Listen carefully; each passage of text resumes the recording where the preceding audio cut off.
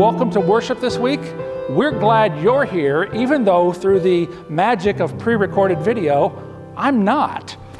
Included in the email by which you received the link to our worship this morning is our worship order. I encourage you to open that and utilize that during the service today to access the words to our hymns, as well as parts of the liturgy that invite your participation. For all of the announcements about what's going on in the life of the church right now, from our children and youth ministry to adult Sunday school classes to upcoming meetings, please see the announcements and the calendar in that attached worship order. In the worship order today, as well as in the October Renewed newsletter that you received last week, are our guidelines for returning to live in-person worship. It is our plan to return to live worship beginning in 2 weeks on Sunday, October 25th, with a single service at 10 a.m. You will find information about that week in the worship order. Because we have to safely distance in the sanctuary, initially we are asking you to sign up to come to that service. There's a link in the digital worship order that you can click to sign up, or you can call the church office to sign up that way. Once we have a feel for how many folks are ready to return to live worship, we'll make adjustments to that. And of course, all of this is contingent on Franklin County remaining at level 2. If coronavirus cases spike and Franklin County moves back up to level 3, we will automatically return to online worship only. So do your part, wear your masks, wash your hands, and stay safely distanced when out and about, because we want to see all of you back here as soon as it is safely possible to do so. This is the final week in our series, New Places for New People. There's a story of a man who sets out to change the world, and he begins with grand plans, but as he assesses the task, he realizes that the first change that must occur is in his own life. How are we allowing God to do new things in our lives and in God's church?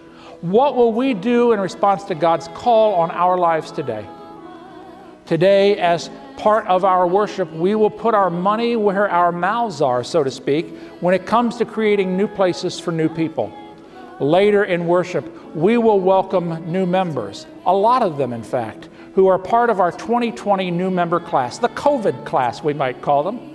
These are friends and neighbors who've come to us from different places and for different reasons, but who have found a new church home here in this place. I know you'll look forward to meeting them and welcoming them in person. So let's join together in the celebration of worship by singing together our opening song.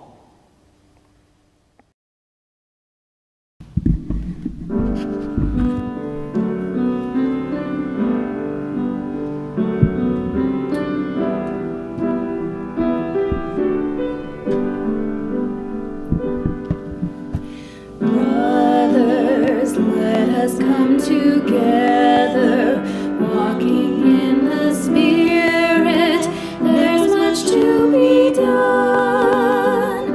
We will come reaching out from our comforts, and they will know us by our love.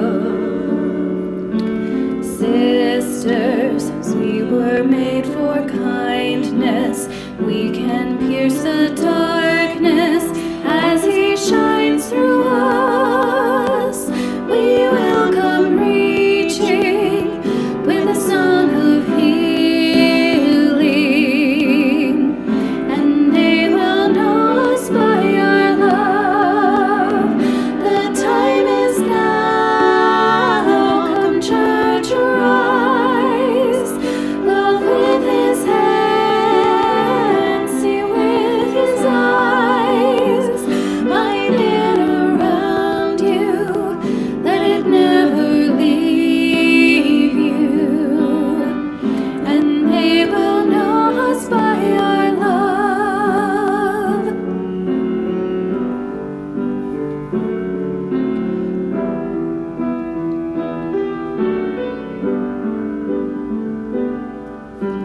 Children, you are hope for justice.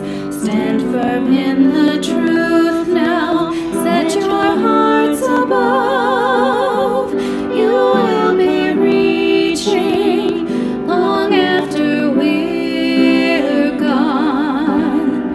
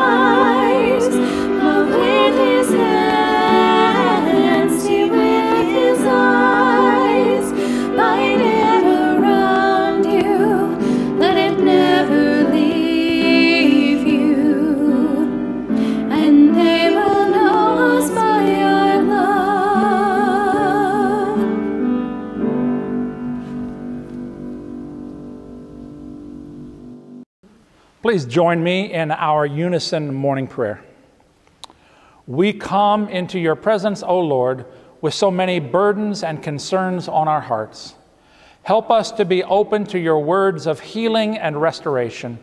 Bring us closer to you. Wash us in your grace. Enable us to discern your will for us, that we may serve you more faithfully by serving others in need. In Christ's name we pray. Amen. Our first scripture reading today comes from John's Gospel, chapter 5, verses 1 through 9. After this, there was a Jewish festival, and Jesus went up to Jerusalem. In Jerusalem, near the sheep gate in the north city wall, is a pool with the Aramaic name Bethsaida. It had 5 covered porches, and a crowd of people who were sick, blind, lame, and paralyzed sat there.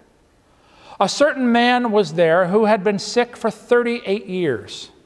When Jesus saw him lying there, knowing that he had already been there a long time, he asked him, "Do you want to get well?" The sick man answered him, "Sir, I don't have anyone to put me in the water when it is stirred up. When I'm trying to get to it, someone else has gotten in ahead of me." Jesus said to him, "Get up, pick up your mat and walk." Immediately the man was well, and he picked up his mat and he walked. Hear what the Spirit is saying to the church. Amen. And now, let's listen to the children's message brought by Aaron Flory.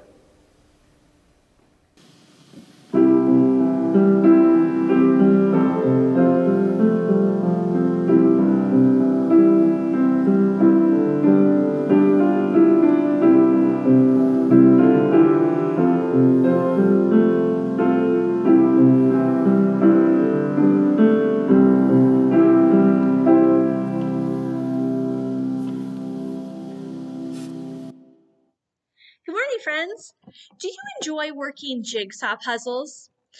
Jigsaw puzzles can be a lot of fun, can't they? When we look inside this box, there's so many different pieces, and they all have different colors, different shapes, different sizes. Some have straight edges for the border, and some are all curved. If you look at just one piece of this puzzle, you really can't tell what the overall puzzle picture is going to look like, can you? But when they're all joined together and become one, they show a really awesome picture. This jigsaw puzzle makes me think about our church. Our church is made up of many individual members. But unlike a puzzle that comes in a box like this, we actually get to add new pieces to our puzzle. We're not just stuck with the ones that are here. Today we get to add 19 new members or new pieces to our puzzle of our church family. When we're doing a puzzle, every single time we add a new piece, the picture starts to look a little bit different, doesn't it? In the same way, when we add new pieces to our church family, our church is going to look a little bit different. Each one of these new members that join us today bring a lot of different talents and ideas and experiences that are going to make our church different in a good way. Some of these people, I bet, have taught Sunday school or helped with VBS at another church and might bring some really great ideas of fun things that we could try here. I know that some of them are really talented musicians and are going to bless us with their music. And I bet that some are going to have some really great ideas on how we can serve our community and show Jesus' love with our neighbors. We're not going to be the same after these new pieces are added. Our church is going to be strengthened. And the coolest part is that all of these new puzzle pieces are going to connect to the pieces in our puzzle that were already here. That's you guys. Yeah, and we're going to end up with a really awesome picture in the end that reminds us of how God works in such big ways when we come together as a church family. Let's say a prayer together. God, we give you thanks for each of these new members and for the way that each piece of our church family fits together in your plan. We pray in Jesus' name. Amen.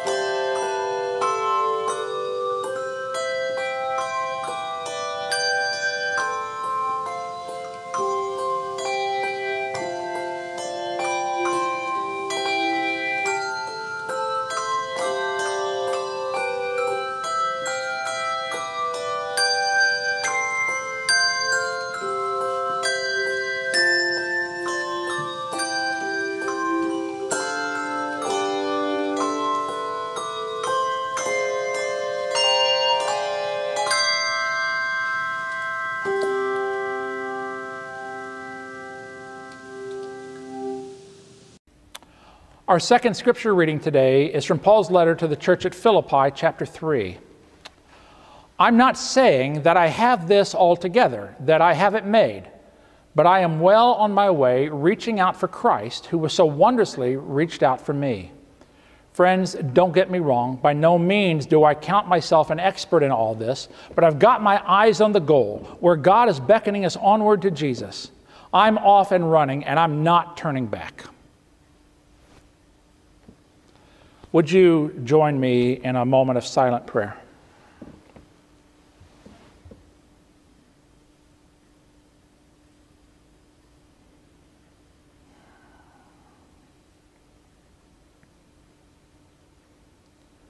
Lord, you journey with us throughout our days. During times when we feel confident in the direction of our lives, as well as times when we are buffeted by insecurities. Like Paul, we confess that we don't have it all together. So much in our world brings so much uncertainty right now. Even as we, in this time of pandemic, move forward inch by inch, step by step, towards resuming patterns and practices that resemble what might be called normal, we feel the tug of uncertainty. We feel the urge of caution, knowing that our lives in our world right now feel as sturdy as a house of cards. Give us faith, Holy One, faith enough to know that you go with us in all these things. When we need help getting into whatever pool will bring us healing, come alongside us and carry us in. And when we encounter another who needs that help, let us be your hands and feet to carry our brothers and sisters into the warm, healing love of your embrace. May the lives we live be in service to others and bring glory to you. In Jesus' name we pray, using the prayer that he taught us. Our Father, who art in heaven, hallowed be thy name. Thy kingdom come, thy will be done, on earth as it is in heaven. Give us this day our daily bread, and forgive us our trespasses, as we forgive those who trespass against us. And lead us not into temptation, but deliver us from evil. For thine is the kingdom, and the power, and the glory forever. Amen.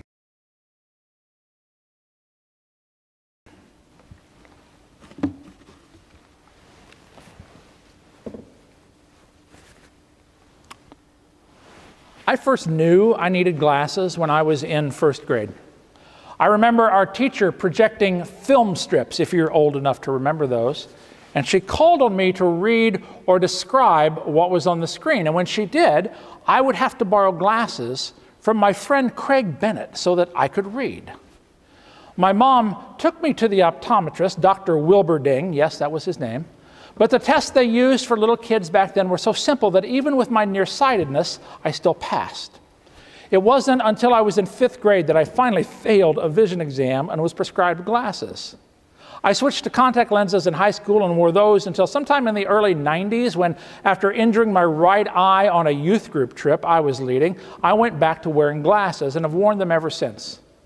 For a long time, my prescription changed pretty significantly every year or two, but as I've gotten older, the changes from one exam to the next are usually only slight.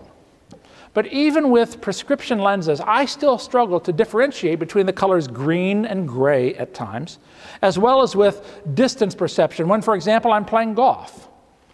External vision correction can only go so far, I guess. A little over a year ago, Lynn and I were in Sedona, Arizona on vacation, and we went to a stargazing event hosted at the resort where we were staying.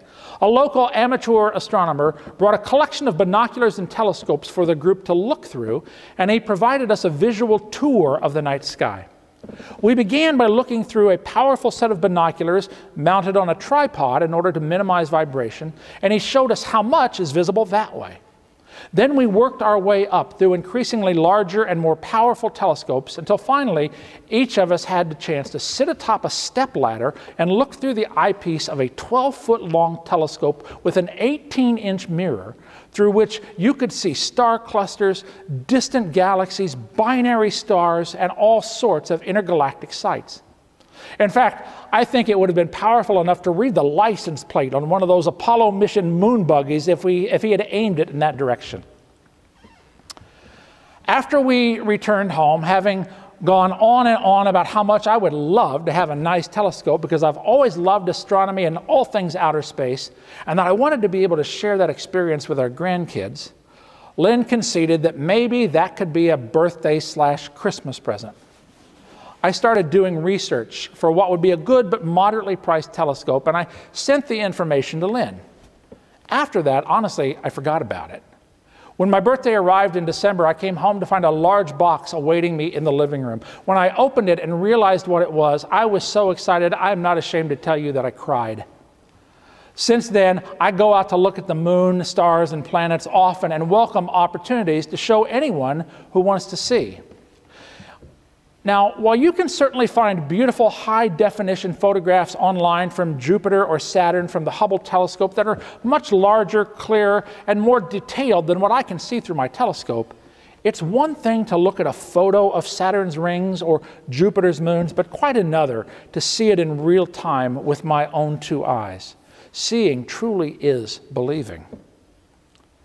Reverend Sarah Wank, a United Methodist elder in the Illinois Great Rivers Conference, wrote a wonderful article about seeing in reference to our scripture passage today from John chapter 5. In the passage, a man who is only described as sick has been coming to the pool at Bethsaida for 38 years in hope of being healed in the waters there, but that has never happened. In some translations of this story, included is a later editorial edition that clarifies that the belief at the time was that an angel would stir the waters of this pool, and that if a person could be the first person into the water after it was stirred, then that person would be healed. This man has never managed to get into the water in a timely manner, and so has borne his burden for nearly 4 decades. In considering this passage, Reverend Wank shares about a trip to Israel that she made in which she went to Bethsaida and visited these very same pools. And she writes, "As I stood in the old city that day, I marveled at Jesus' compassionate action to heal. But it took my breath away when I realized that Christ's most significant miracle here was simply to see." To put her realization into some context, she began her article talking about how her mother had struggled when Sarah was a child to raise her family and run her household after dealing with the effects of polio. Her mother wore large metal braces on her legs and walked with the use of crutches under her arms.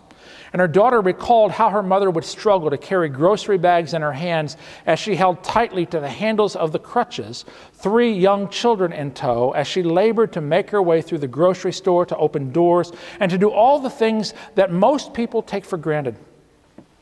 Making the struggle all the more difficult was the able-bodied people who just pushed past her as though she wasn't there. Sarah then shared about her own young son, pretty small for his age, as he said quietly from the back seat of the car one day when she'd picked him up after school, that because he was so small, people just looked over the top of him, not even realizing that he was there. "People don't see me, Mom," he lamented in what she describes as his sweet little voice. He saw that they didn't see him. Those small moments of invisibility to others caused this precious boy to question his place, his worth in the world. It's these 2 events in her life that came to mind as she, contemplating the miracle at the pool of Bethsaida, suggested that Christ's most significant miracle was simply to see. And she goes on to explain, the text says, when Jesus saw him. Jesus was most known for the miracle of healing, but Jesus' most vital ministry may have been the ministry of sight. Jesus saw the value and worth of those others overlooked. He saw the orphan, the slave, the sinner, the women, the outcast, the unclean. He saw them. And in seeing them, he was able to offer compassion in their pain ever before he stepped in to heal what was broken. Whether or not we wear eyeglasses of one kind or another, we all have vision problems. We all have blind spots to overcome. The question isn't whether we have them. The question is whether we're aware of them. In our passage from Philippians, in the verses we didn't read leading up to the 3 that we did, the Apostle Paul provides a description of his former self as the ultimate Jew, the perfect Pharisee with outstanding lineage and education and morality according to the law. And after describing how he had striven to be the very best in all things that he had done up to that point, he then goes on to say that he considers all of that dung. Actually, the Greek skubalon in many versions is translated as rubbish or garbage, but in reality, it translates most directly to feces. Paul is saying it's all crap. As Christian Eberhard comments on this part of the epistle, Paul now rejects righteousness of my own that comes from the law. He hopes for one that comes through faith in Christ, the righteousness from God based on faith. His new goal is the knowledge of Christ. Knowing the power of his resurrection would help him achieve his own resurrection, that is, his own transformation through Christ. Paul, you'll remember, was a persecutor of Jesus and of those who followed him. He didn't see who Jesus was, didn't recognize him as the Messiah, the Savior sent from God. It was only when he was literally struck blind on the road to Damascus that he could see Jesus was the Son of God, the Messiah of Israel. And only after his own vision was restored to him that he was able to see that his own salvation lay not in what he had done as the ultimate Jew or the perfect Pharisee, but in his transformation into a devoted follower, a disciple of Jesus. He first had to see Jesus and then see the error of his own ways, his own flawed thinking, before he was then able to be transformed. And so in our reading for today, Paul writes, I'm not saying that I have this all together, that I have it made, but I am well on my way, reaching out for Christ, who has so wondrously reached out for me. Friends, don't get me wrong, by no means do I count myself an expert in all of this, but I've got my eye on the goal, where God is beckoning us onward to Jesus. Paul saw who he had been, who he was, how he was. He recognized his own blind spots, literally and figuratively. And because he did, he was able to be transformed into a disciple of Jesus Christ. And through Paul, then, God multiplied the impact of the early church. And in the process, he was made new, because a life centered on Christ is a life of transformation. In the United Methodist Church, we claim as our mission statement that we are to make disciples of Jesus Christ for the transformation of the world. And God knows the world needs some transformation right now.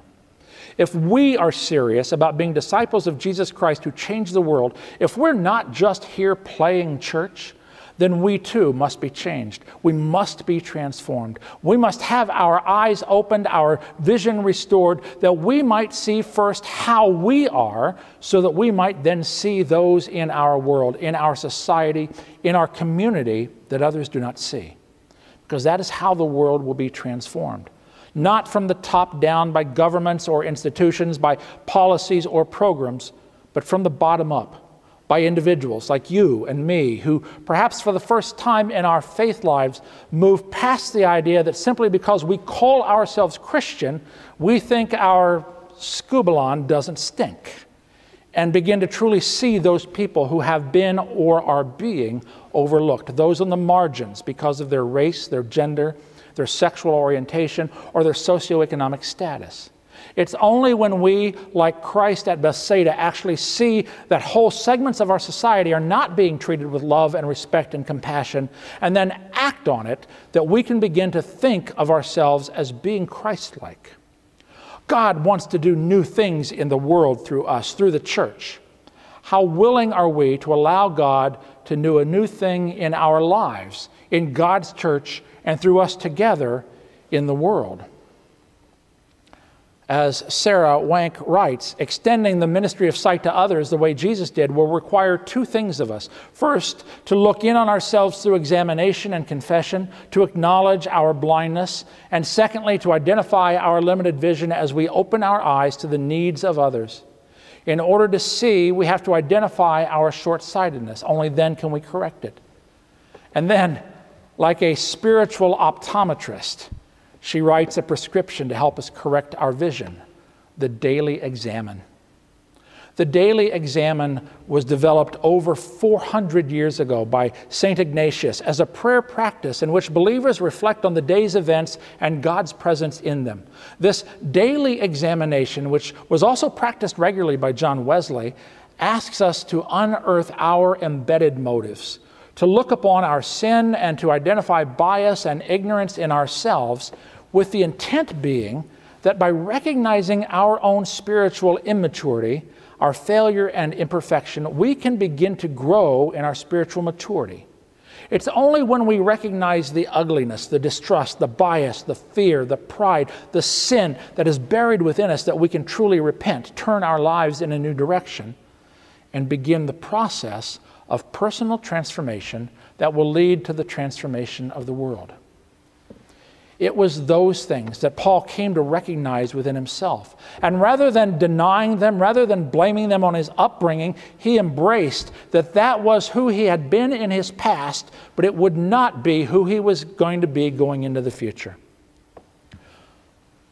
Once we've seen the darkness that lies within us, once we have owned who and how we were before we became followers of Jesus, then we can begin to multiply the presence of God in the world by creating new places for new people.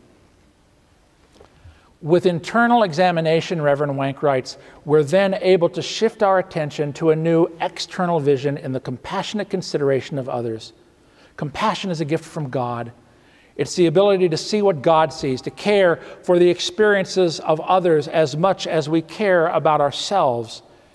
It is love for neighbor as we walk in another's shoes and give value to their story. The world seems to have lost sight of compassion. People seem to spend more time defending their own position instead of seeing and validating another's perspective.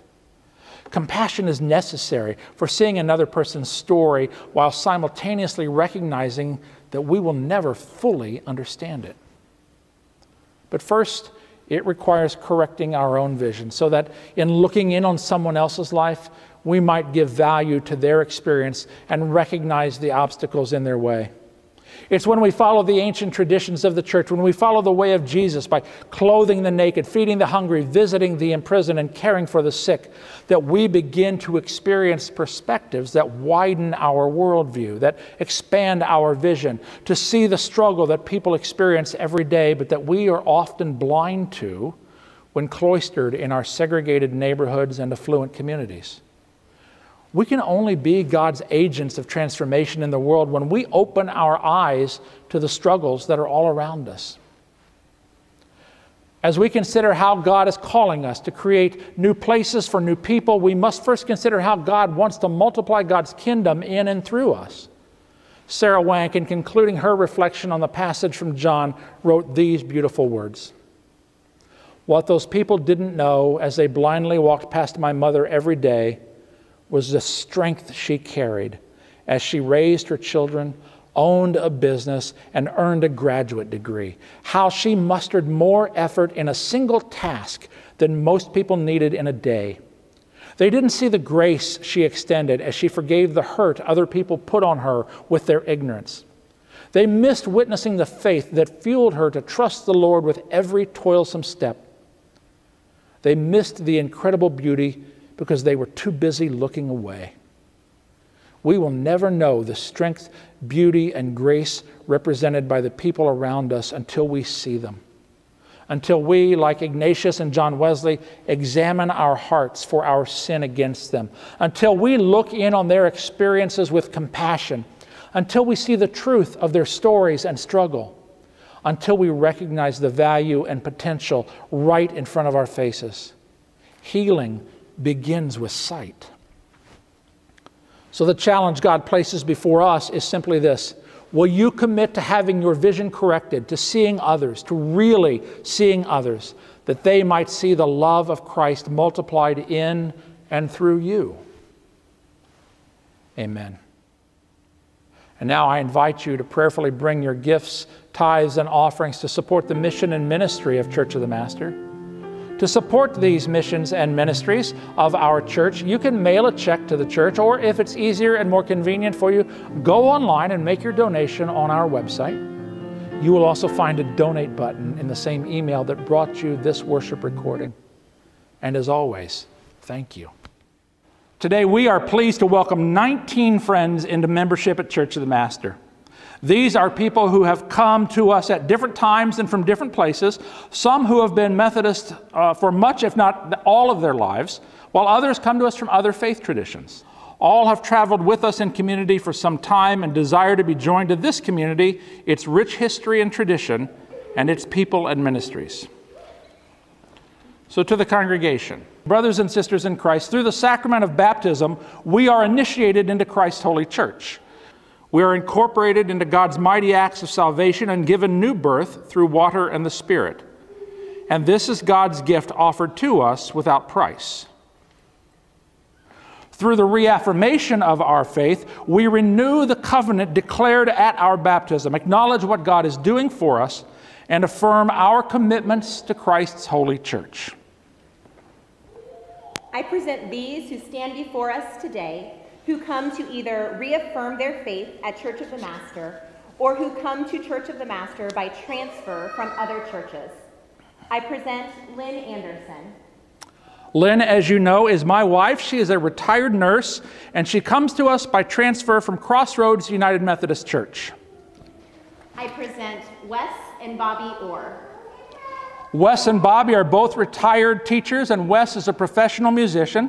The Orrs have been longtime friends of Lynn's and mine and come to us by transfer from Bexley United Methodist Church. I present Steve and Jean Perry. Steve and Jean live in Westerville. Jean is the daughter of Church of the Master member Marguerite Carroll and is a retired teacher. Steve is a retired college administrator, and they join us by transfer from Elm Park United Methodist Church in Oneonta, New York.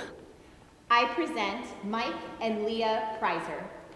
Mike and Leah come to us by reaffirmation of faith, having formerly been members of Reynoldsburg United Methodist Church. Mike is a project manager for Thrive Construction, and Leah, the oldest daughter of Lynn, works in interior design. They are the parents of 3 children, Brady, William, and Elliot. I present Matt and Grace Whistle. Matt and Grace are active in our M&Ms program as the parents of 2 young children, Simon and Cecilia. Matt is a science teacher at Westerville North High School, and Grace is a social worker with Ohio Health Hospice. They come to us by reaffirmation of faith from the Columbus Mennonite Church. Fred and Marcia Black. Fred and Marcia live here in Westerville and were members of Easton Community United Methodist until it closed. Fred is employed at Mills Metal Finishing, and Marcia works with Huntington Bank. They come to us by transfer of membership from the Capital Area North District of the West Ohio Annual Conference. Steve and Pamela Black. Steve and Pam recently moved to Westerville from Florida. Steve and Fred Black are brothers. Steve and Pamela are both retired and join us by transfer of membership from Miami Lakes UMC in Miami Lakes, Florida. Christopher Bowling and David Day. Christopher and David come to us by transfer from Pea Ridge United Methodist in Huntington, West Virginia. Chris has been the director of music ministry here at Church of the Master since 2017, and he and his partner David, who works as a paralegal, live in the Easton area. Aaron and Kristen Shear. Aaron and Kristen began worshiping with us in January of this year and live here in Westerville. Aaron works for the Ohio EPA, and Chris is a registered nurse. They have 3 young children, Micah, Susie, and Jaden, and come to us by transfer from Maple Grove United Methodist Church. Since the earliest times, the vows of Christian baptism have consisted first of the renunciation of all that is evil and then the profession of faith and loyalty to Christ. We invite these new members to reaffirm their baptism vows as they reaffirm their faith in joining this community. On behalf of the whole church, I ask you, do you renounce the spiritual forces of wickedness, reject the evil powers of this world, and repent of your sin? If so, answer, I do. I do. Do you accept the freedom and power God gives you to resist evil, injustice, and oppression in whatever forms they present themselves? If so, answer, I do. I do. Do you confess Jesus Christ as your Savior, put your whole trust in His grace, and promise to serve Him as your Lord in union with the church which Christ has opened to people of all ages, nations, and races? If so, answer, I do. I do. According to the grace given to you, will you remain faithful members of Christ's holy church and serve as Christ's representatives in the world? If so, answer, I will. I will. And now to you in the congregation gathered here or virtually, do you, as Christ's body, the church, reaffirm both your rejection of sin and your commitment to Christ? If so, answer, we do. We do. Will you nurture one another in the Christian faith and life and include these persons now before you in your care? With God's help, we will proclaim the good news and live according to the example of Christ. We will surround these persons with a community of love and forgiveness, that they may grow in their trust of God and be found faithful in their service to others. We will pray for them, that they may be true disciples who walk in the way that leads to life. The Apostles' Creed in threefold question and answer form appeared at least as early as the 3rd century as a statement of faith used in baptisms and has widely been used in baptisms ever since. Candidates for membership, along with the entire congregation, join with the universal church across the ages in this historic affirmation of the Christian faith. So let us join together in professing the Christian faith as contained in the scriptures of the Old and New Testaments. Do you believe in God the Father? I believe in God the Father Almighty, creator of heaven and earth. Do you believe in Jesus Christ? I believe in Jesus Christ, His only Son, our Lord, who was conceived by the Holy Spirit, born of the Virgin Mary, suffered under Pontius Pilate, was crucified, died, and was buried. He descended to the dead. On the 3rd day He rose again. He ascended into heaven, is seated at the right hand of the Father, and will come again to judge the living and the dead. Do you believe in the Holy Spirit? I believe in the Holy Spirit, the Holy Catholic Church, the communion of saints, the forgiveness of sins, the resurrection of the body, and the life everlasting.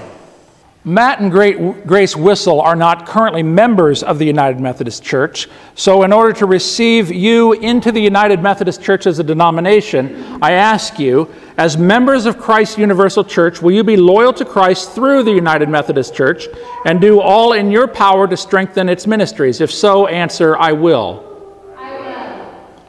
And now to all of you, I ask you, as members of Church of the Master United Methodist, will you faithfully participate in its ministries by your prayers, your presence, your gifts, your service, and your witness? If so, answer, I will. I will. Members of the household of God, I commend these persons to your love and care. Do all in your power to increase their faith, confirm their hope, and perfect them in love. We give thanks for all that God has already given you, and we welcome you in Christian love. As members together with you in the body of Christ and in Church of the Master United Methodist, we renew our covenant faithfully to participate in the ministries of the church by our prayers, our presence, our gifts, our service, and our witness, that in everything God may be glorified through Jesus Christ.